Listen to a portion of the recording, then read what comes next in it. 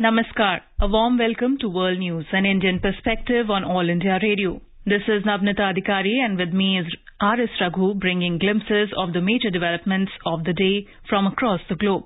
Over the next half an hour, we shall bring you the latest from the world of politics, economy, sports, entertainment and more.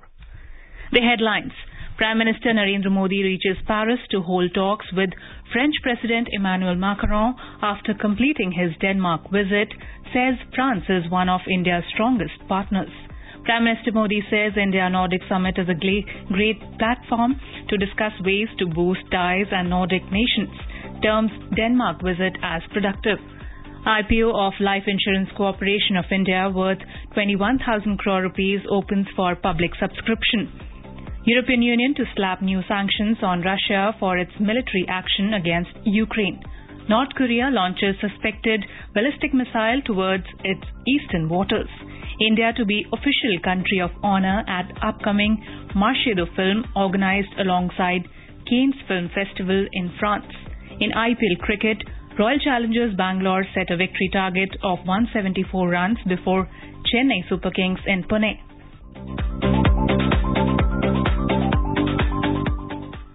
Prime Minister Narendra Modi has reached Paris to hold talks with French President Emmanuel Macron after completing his Denmark visit. In a tweet today, Mr. Modi said France is one of India's strongest partners. He said both the nations are cooperating in diverse areas. Terming his Denmark visit productive, the Prime Minister said in a tweet, the programs covered different spheres ranging from diplomatic meetings, boosting cultural and commercial linkages, and engagement with the Indian community. Mr. Modi participated in the second India-Nordic Summit at Copenhagen in Denmark on Wednesday. The Prime Ministers of Denmark, Finland, Iceland, Sweden and Norway also participated in the summit. Mr. Modi thanked Prime Minister Mette Frederiksen and the people of Denmark. About the second India-Nordic Summit, Mr. Modi said this summit gave a great platform to discuss ways to boost ties with the Nordic nations. He said the bilateral meetings with Nordic leaders were productive and he is looking forward to work with them in various sectors aimed at furthering prosperity. The second India-Nordic Summit provided an opportunity to review the progress of the India-Nordic relations since the first summit, which was held in 2018 in Stockholm. During the summit, the Prime Ministers pledged to continue to deepen cooperation and focus their discussions on key issues related to international peace and security. The Nordic countries reiterated their support for India's permanent membership of a reformed and expanded United Nations Security Council. Prime Minister Modi invited Nordic companies for investing in the blue economy sector, especially in Sagarmala project. Mr. Modi noted that India's Arctic policy provides a good framework for expansion of India-Nordic cooperation in the Arctic region. The Prime Minister invited the sovereign wealth funds of the Nordic countries to invest in the country.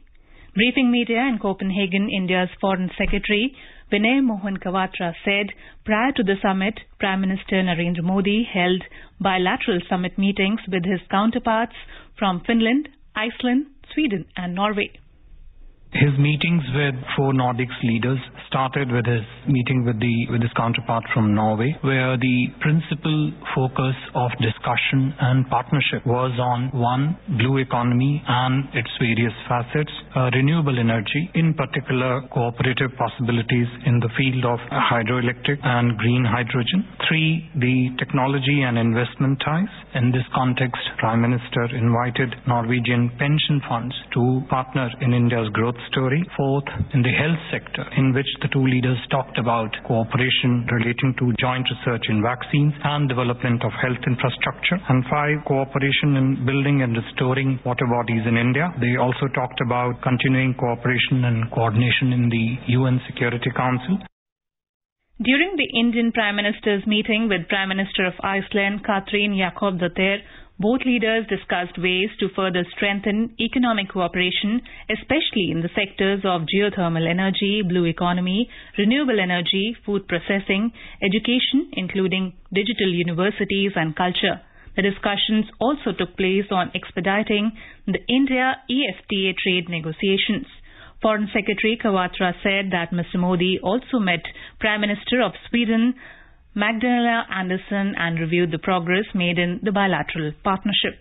Prime Minister Shri Modi's second meeting was with his counterpart from Sweden, where the principal focus of discussion and cooperation was one on clean technology and sustainable solutions. This was discussed broadly under two rubrics: one relating to the investments by Sweden in India in clean technology and sustainable solutions, and two, partnerships in research and innovation in this field, drawing on very successful partnership under the LEAD IT program, which is the program relating to industrial transition. The two leaders also spoke about S&T cooperation, including polar research, and in terms of new areas, talked about need to shape new partnership in the field of space, Arctic research, and defense. In today's hotspot section, we bring you a discussion on significance of Prime Minister's visit to European nations and Nordic Summit. In conversation are Anil Wadhwa, former diplomat, and Manish Anand, journalist.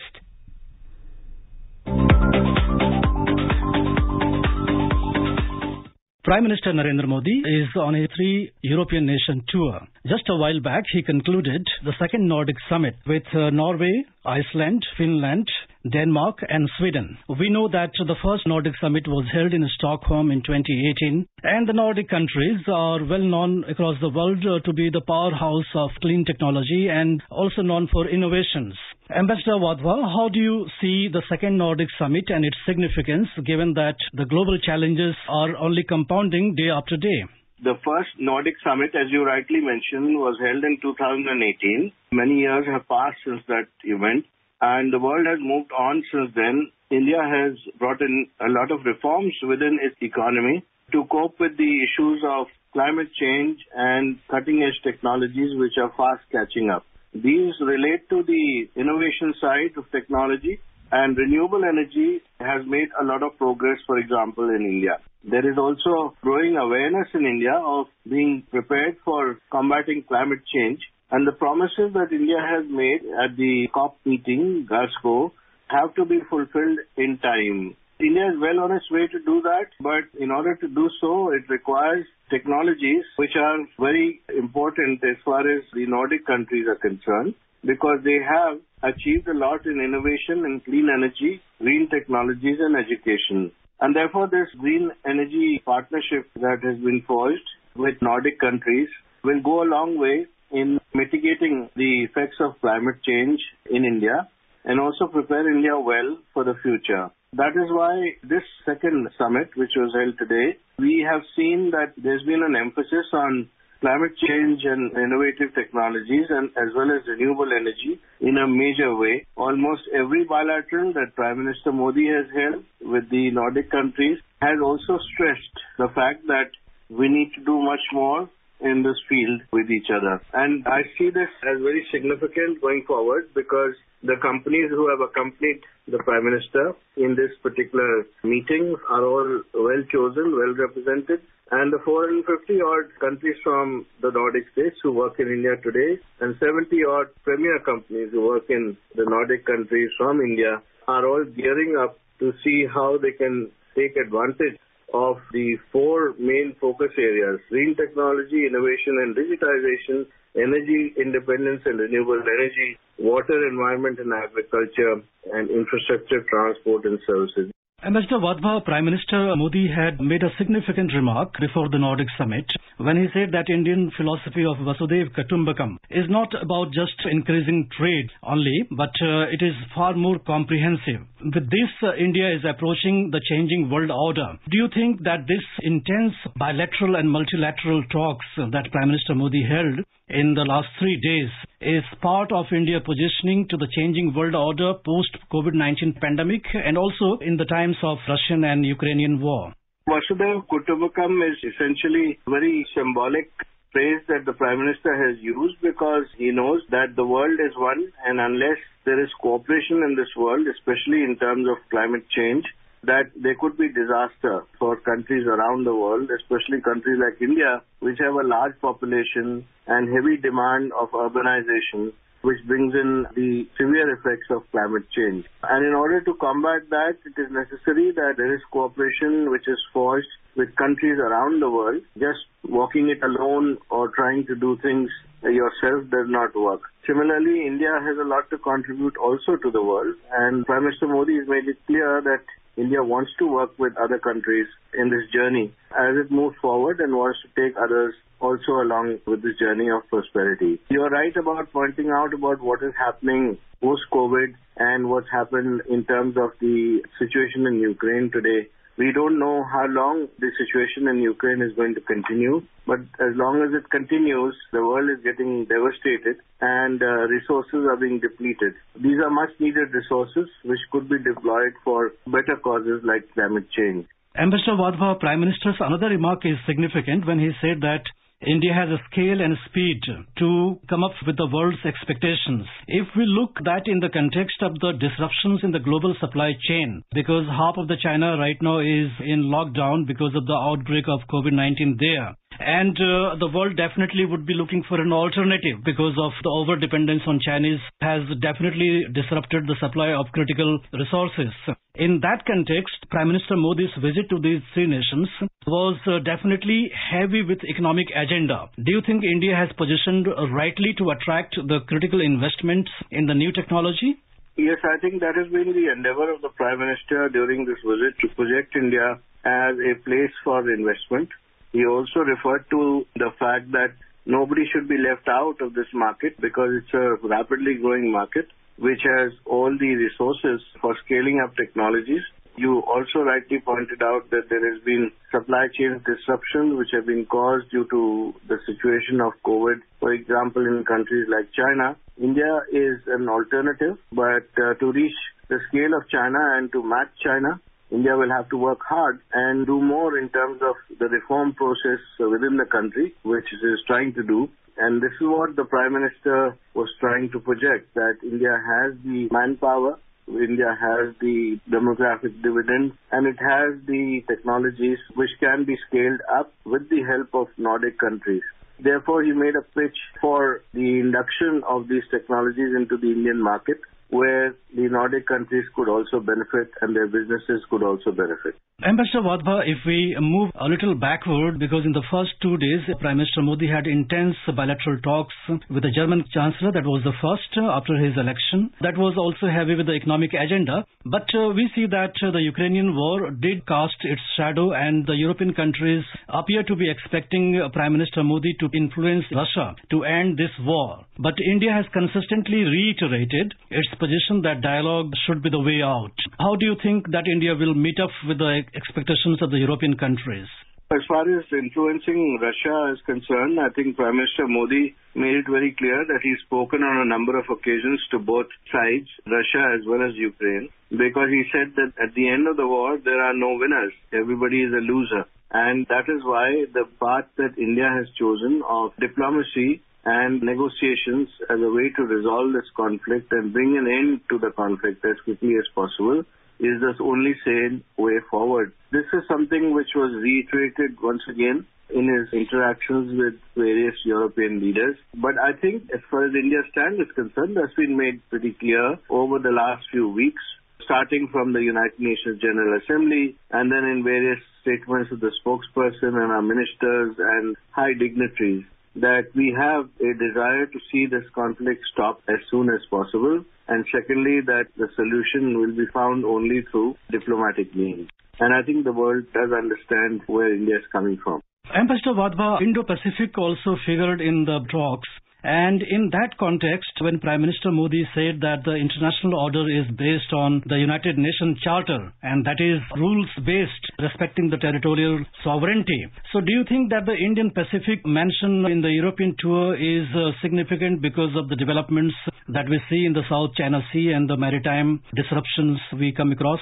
We know that the established world order is being disturbed through the aggressive actions of China in the South China Sea. Many of these islands have been occupied and populated and armed, and China has actually used grey zone tactics to stop legitimate activities like fishing, etc., of the claimants in these islands. The 9-dash line of China, which was promulgated some years ago, was rejected by the International Court. China has rejected that ruling, and therefore it is clear that it does not want to abide by the principles of the United Nations. In this scenario, it is important that all like-minded countries, especially democracies, come together and they reiterate once again the rule of law and the belief in the UN Charter. And this is why this issue has figured during this trip, because like India, all the European countries believe in the rule of law and the fact that what is happening in South China Sea is blatant aggression.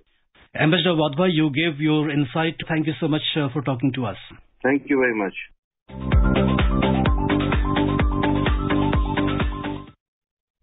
Prime Minister Modi said India remains committed to meeting the needs of the poorest and the most vulnerable by building the next generation infrastructure to realize their aspirations.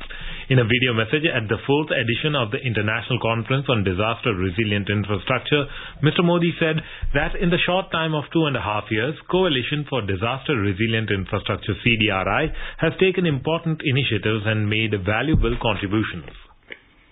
In the short time of 2.5 years, the CDRI has taken important initiatives and made valuable contributions. CDRIs work on strengthening the resilience of power system has already benefited communities in coastal India by reducing the duration of power disruption during cyclones. As this work progresses to the next phase, it can be scaled up to benefit over 130 million people who are exposed to tropical cyclones every year.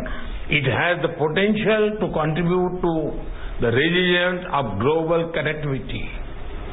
The global assessment of disaster resilience of infrastructure system that is being led by CDRI will help create global knowledge that would be immensely valuable.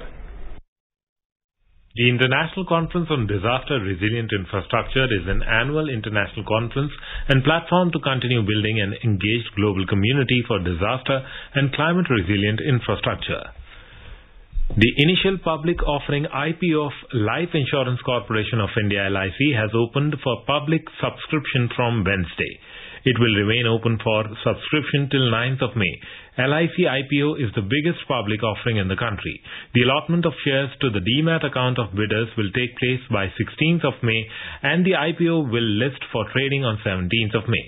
An initial public offering IPO refers to the process of offering shares of a private corporation to the public in a new stock issuance. LIC has fixed the price band of 902 to 949 rupees per equity share for its maiden public offer. Investors can bid for a minimum of 15 equity shares and in multiples of 15 shares thereafter. The LIC has offered a discount of 45 rupees per share to retail and eligible employee category and 60 rupees per share to policyholder category. With this IPO, the government is looking to divest its 3.5% stake in the insurer by selling 22 crore 13 lakh shares. The government aims to raise around 21,000 crore rupees through IPO. LIC is recognized as the third strongest and 10th most valuable global insurance brand as per the Insurance 100 2021 report released by Brand Finance. LIC was also recognized by WPP Kantar as second most valuable brand in India in the report Brands Top 75 Most Valuable Indian Brands for 2018, 2019 and 2020. This is All India Radio giving you the news. For quick news updates round the clock, follow us on our Twitter handle at AIR News Alerts. The European Union said it will slap new sanctions on Russia for its military action against Ukraine, targeting Moscow's oil industry, more Russian banks and those responsible for disinformation. Joseph Borrell, head of the Foreign Policy Unit at the EU's Executive European Commission, said in a tweet that they are working on the sixth package of sanctions which aims to de-SWIFT more banks, list disinformation actors and tackle oil imports. The latest round of sanctions would also affect Seberbank, Russia's top lender, Diplomat said, adding it to several banks that have already been excluded from the SWIFT messaging system. Russian President Vladimir Putin put the West on notice on Tuesday that he could terminate exports and deals in response to the sanctions burden imposed by the EU and the United States. An embargo on Russian oil would deprive Moscow of a large revenue stream, but reaching an agreement on the measure has divided countries of the bloc, which relies on Russia for 26% of its oil imports. Hungary and Germany were among those with reservations against an oil embargo. North Korea has launched a suspected ballistic missile towards its eastern waters on Wednesday, South Korean and Japanese officials said. It comes a week after North Korean leader Kim Jong-un vowed to bolster his nuclear arsenal at the fastest possible pace and threatened to use them against rivals. The North's 14th round of weapons firing also came 6 days before a new South Korean president takes office for a single 5-year term. The main opposition party in Sri Lanka has issued a no-confidence declaration. It has accused Prime Minister Mahinda Rajapaksa and his cabinet of failing in their constitutional duty to provide a decent living standard in the midst of a country's worst economic crisis in memory. The motion was delivered to Parliament Speaker Mahinda Yapa Abeyewardena by a group from the United People's Force Party led by leader Sajith Premdasa. The decision came amid nationwide protests calling for the resignations of Rajapaksa and his younger brother, President Gotabaya Rajapaksa, whom demonstrators blame for the economic crisis. India will be the official country of honor at the upcoming Marche du film, organized alongside the Cannes Film Festival in France. A report. The festival will be organized from the 17th of this month. This was announced by Information and Broadcasting Minister Anurag Thakur during a press conference in New Delhi. He said that France and India are marking 75 years of their diplomatic ties, and the Prime Minister Narendra Modi's visit to Paris and meeting with President Macron takes even more significance in this context. Mr. Thakur said that it is in this significant diplomatic backdrop that India has been chosen as the country of honor at Marche du film at the Cannes Film Festival. He said this is for the first time that such honor is being bestowed to any country. India will be the country of honor at Cannes Film Festival. This is the first time such honor is being bestowed to any country. So India will be officially country of honor at the upcoming Marche du film, which is organized alongside the Cannes Film Festival in France. The country of honor status thereby ensures India's presence as focused country at the opening night. India is also a country of honor at the Cannes next. So on the opening night, whereas on one hand India can showcase its cinema, culture and heritage. On the other hand, as I said, India will be country of honor at the Cannes next, under which 5 startups would be given an opportunity to pitch to the audiovisual industry. Another highlight of the India's participation would be the world premiere of the movie Rocketry, produced by R. Madhavan. The movie would be showcased in the Palai K of the market screening on the 19th of May. India has been given an opportunity to pitch 5 selected movies at the Goes to Cannes section. These movies are part of the WIP lab under the Film Bazaar. A cinema hall called the Olympia Screen has been dedicated to India on the 22nd of May for screening unreleased movies. There are 5 movies which have been selected under this category. This year, the India Pavilion carries a theme, India, the content hub of the world. It would be inaugurated on the morning of the 18th of May. It will showcase Indian cinema across linguistic, cultural and regional diversities of the country and will serve as networking platform for delegates from across the global community. VC Pramod for World News, All India Radio.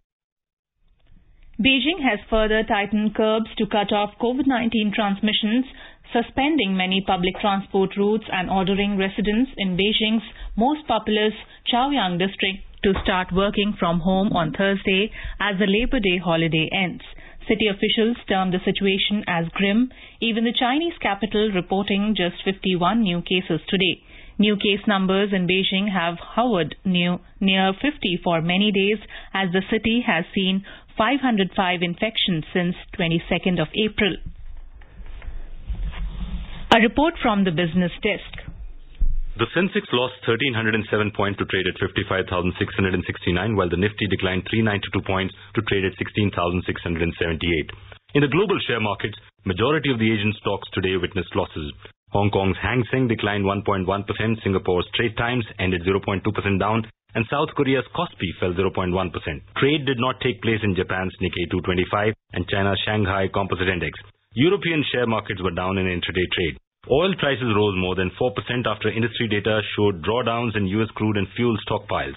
In intraday trade, Brent crude was trading around $109.30 per barrel. And in the forex market, the rupee strengthened 24 paise against the US dollar to close at 76 rupees and 42 paise. V. Ravi Kumar for World News All India Radio. Now let us take a look at the major developments around the world as reported in the foreign press. Let us take a look at the press reports on China. Local media reports the Hong Kong economy posted a contraction of 4% on a yearly basis for the first quarter, advance estimates showed on Tuesday, ending a streak of yearly expansion over the previous 4 quarters amid weak demand both domestically and externally. State media reports quoting Beijing authorities that all kindergartens, primary and middle schools and secondary vocational schools in Beijing will postpone resuming classes for a week until May 11th. The date of reopening of schools would be decided based on the COVID-19 epidemic situation. Financial Times reports China Xiaomi shares dip after Indian authorities seize almost $730 million of assets.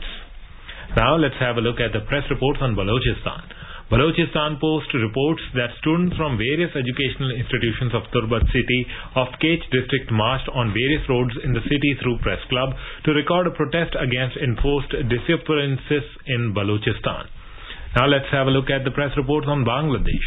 UN Special Advisor on the Prevention of Genocide Alice Varimu Deritu has said those who perpetrated vicious crimes against the Rohingya must be held accountable, reports Dhaka Tribune. Bangladesh State Minister for Information and Communication Technology Zunaid Ahmed Palak left Bangladesh for New York on an official visit. During the visit from May 4 to 14th, he would attend the Golden Jubilee Bangladesh concert to be held at Madison Square Garden in New York, reports New Age. Tesla chief Elon Musk has said that Twitter Inc. will always be free for casual users but may charge a nominal fee for commercial and government users. After adding the company to his cart recently, Musk said he wanted to enhance the platform with new features, make the algorithms open source to increase trust, defeat spam bots and authenticate all humans. Last month, even before reaching a deal with Twitter, Musk had suggested few changes to the Twitter Blue premium subscription service. In IPL cricket, Royal Challengers Bangalore have set a victory target of 174 runs before Chennai Super Kings at Maharashtra Cricket Association Stadium in Pune. In reply, Chennai Super Kings were 155 for 8 in 19.3 overs when reports last came in. Earlier, Chennai won the toss and opted to field first. A quick look at the headlines once again. Prime Minister Narendra Modi reaches Paris to hold talks with French President Emmanuel Macron after completing his Denmark visit, says France is one of India's strongest partners. Prime Minister Modi says India-Nordic Summit is a great platform to discuss ways to boost ties with Nordic nations, terms Denmark visit as productive. IPO of Life Insurance Corporation of India worth 21,000 crore rupees opens for public subscription. European Union to slap new sanctions on Russia for its military action against Ukraine. North Korea launched suspected ballistic missile towards its eastern waters. India to be official country of honor at upcoming Marché the film organized alongside Cannes Film Festival in France. And now, before we end, let us listen to Mahatma Gandhi's favorite bhajan, Vaishnav Jan, by artists from Cyprus.